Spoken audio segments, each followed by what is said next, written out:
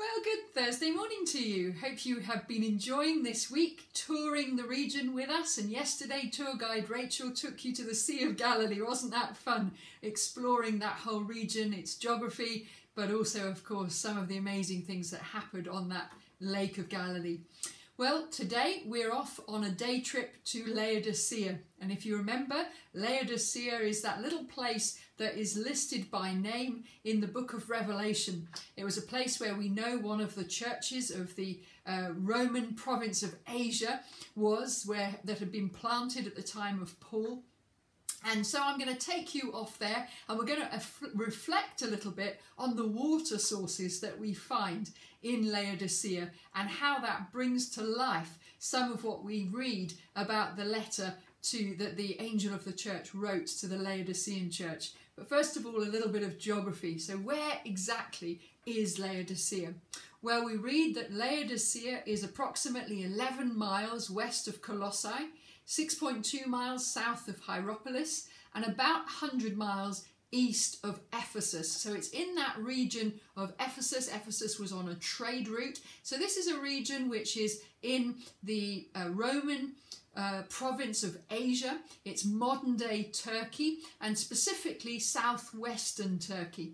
And it was a really prosperous region. As I said, it was on a trade route, and Laodicea itself was known to be an incredibly wealthy little community which had quite a high density of population from the Jewish background. Under Antiochus the Great, the emperor had transported 2,000 Jewish families and moved them into this region, many of whom settled in Laodicea. So it had a high Jewish population, then the believing Christian population, of which some would have been Messianic background, and then also, of course, the other groups of people from the Roman Empire of the day. So spiritually it would have been mixed, a bit like Ephesus. You had the temples to Diana and others, and you also had a very mixed spirituality there. But we know that one of the earliest, and I guess maybe one of the most influential churches, was planted there, and we know that it was under the sort of pastoral oversight of Paul, because when he wrote his letter to the Colossian church, he actually mentions Laodicea 4 times in that letter, and he asks the Colossian church to read his letters to the Laodicean church and also to make sure that they read the letter that he wrote to the Laodicean church. So Paul definitely had an influence on this Laodicean church. We're not sure whether he actually planted it or whether it was one of his co-workers like Epaphras, more likely. We also know that Laodicea geographically was actually in a valley. So it was surrounded, as many of those regions were, by hills and mountains, and it itself was in a valley, quite low down.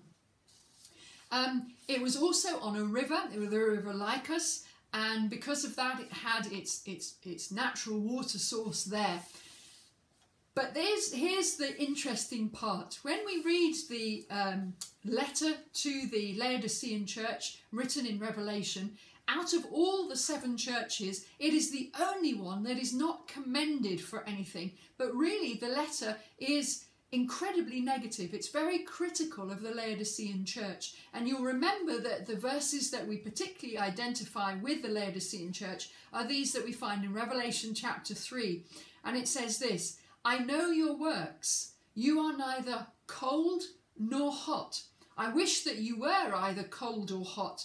But because you are lukewarm, neither cold nor hot, I am about to spit you out of my mouth." Now that's not a very nice picture, is it? And it's not very commendable either. And so as we go off to tour Laodicea today, we need to ask some questions. What was the angel talking about when he was speaking about the hot or cold? Why use that picture? If we put our 21st century lenses on to look at this landscape of Laodicea, we might think of hot and cold as hot, in terms of faith at least, is always kind of positive. It's the passion, the heat, the fire. And cold we usually think of as, you know, a faith that has died, a faith that has gone cold. So we don't think naturally in terms of hot and cold as both being positive. But the suggestion is that actually both hot and cold were being commended as good alternatives and things to aspire to. And in fact, it was lukewarm that was the thing that was negative, the thing that was dangerous territory. And this is why this is so fascinating. What the revelation of John shows, and what the angel of the church was doing, was picking up the natural landscape of Laodicea and speaking in picture language that would instantly have made sense to the Laodicean church. Let me explain that further. As I said, Laodicea was in a valley, so it was very difficult to get water, drinkable water, to that source in the bottom of the valley. The Romans had systems of aqueducts running and managed to get water from the mountains above in the north and bring that water down the valley and down the mountainside into the valley for the Laodiceans to drink. And that water from the mountains in the north was fresh, was cold, and was pure mountainous water that was really fantastic. It did have quite a high mineral content in it, but on the whole, if it was ice cold from the mountains, it was perfectly refreshing and actually wonderful in the heat of that region. From the south, the other way in which they could pump in or channel in water was from the south, and there were hot springs, which also were very useful because they were hot healing springs, and their mineral content was very useful for the healing rituals of the day. So from the north you had the refreshing cold waters, from the south the hot springs. The problem was this, that by the time the water got from either down the mountainside from the north all the way down into the valley, or all the way up from the south, it was neither hot nor cold anymore, but it was lukewarm. And that is the absolute natural picture that was in their geography. And the problem was that because of the high mineral content, the very natural involuntary reaction apparently to drinking that water that was now lukewarm was that you would literally, your body would literally react to it and would literally spew it out. You couldn't help but vomit it back up. And that is the picture that the angel to the church of Laodicea is using, which would instantly have made sense to them. So he wasn't saying hot is good, cold is bad. He was actually saying, I wish you were either really hot, like the mineral springs that are useful for healing, or really ice cold that are fantastic for drinking and refreshing. But actually you are lukewarm. You are of no use whatsoever. And that was quite a damning report of this church, that they were neither hot nor cold, and so were of no use to the community in which they were planted. Highly critical of them. So what is the good news in all of this? Well, the good news is that the angel of the church was writing to them as a wake-up call, and he was saying, you have grown complacent. And in fact, if we pick up in Revelation chapter 3, we see that it goes on to say, for you say, I am rich, I have prospered, I need nothing. And that is, of course, the echo of a wealthy region that knew its wealth came from salve and minerals and lotions and potions that it produced. And also we know that it produced cloth and garbs and garments that were apparently incredibly beautiful and very rich. And so they obviously said, we're rich, we're prosperous, we're fine, we don't need God. But the angel of the church says, but you don't know that you are actually wretched, pitiable, poor, blind and naked. Therefore I counsel you, this is the wake-up call, come to me and buy gold refined by fire, so that you may truly be rich, and white robes, the robes of God's righteousness, to clothe yourself with, and cover the shame of your nakedness. Buy from me the salve, the anointing oil for your eyes, rather than the ointment that you are proud to produce. So he picked up all of their language and said to them, this is your wake-up call. Don't rely, don't rest on your laurels. Don't go back into self-sufficiency and independence, but instead know that your true prosperity comes from being connected to the source of the true living water. If you remember, Jesus called himself the only way, the truth and the life. He's the one who is the life giver himself.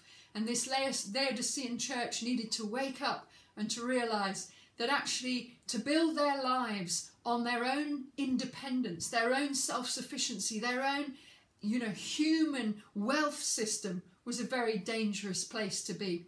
In fact, when Rachel and I visited this region and we heard the story of the springs and the sources of water and that beautiful picture that is painted here as the wake-up call, our guide in Turkey also said to us that within about 50 years, 70 years I think it was, this whole region of Laodicea had been completely destroyed by an earthquake.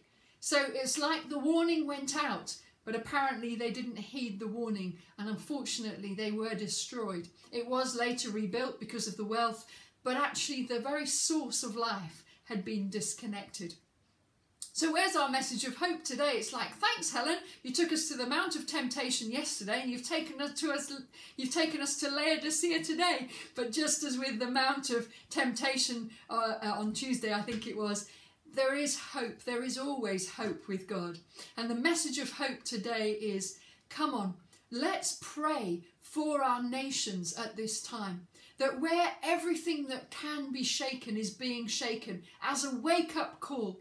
We pray that our nations would buy that true eye salve of the anointing oil of healing of the Holy Spirit, that we may see correctly in these days. We pray that we would be like the Laodicean church at destiny call, that we would be hot or cold, that we would be of use to our communities around us. We pray that salt and light would be profoundly present in our communities, that we might be a signal and a signpost to those around us to bring them back to the true and living God.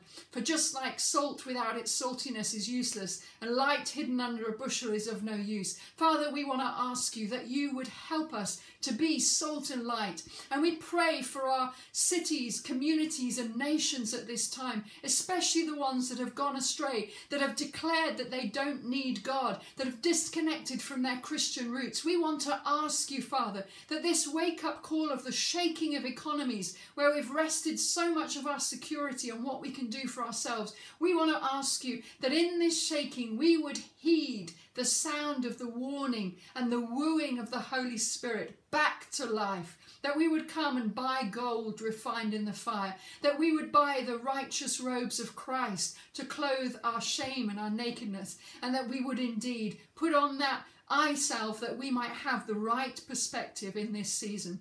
And we thank you, Father, that your word carries life within it, and that you know our circumstances so intimately, just as you knew the Laodicean church so profoundly intimately and spoke so personally into their situation to give them a choice to come back. So we ask, Father, that for our communities where we live, for our cities, for our states and counties and nations, you would speak a personal word directly into where we are, that people would recognise you know them and you love them and you're wooing them home. And we trust you, Father, that that which the enemy has intended for evil, that which COVID-19 has caused havoc in our nations with, we would turn around and see as an opportunity for a positive shaking that will bring us back to you. And we ask it in Jesus' mighty name.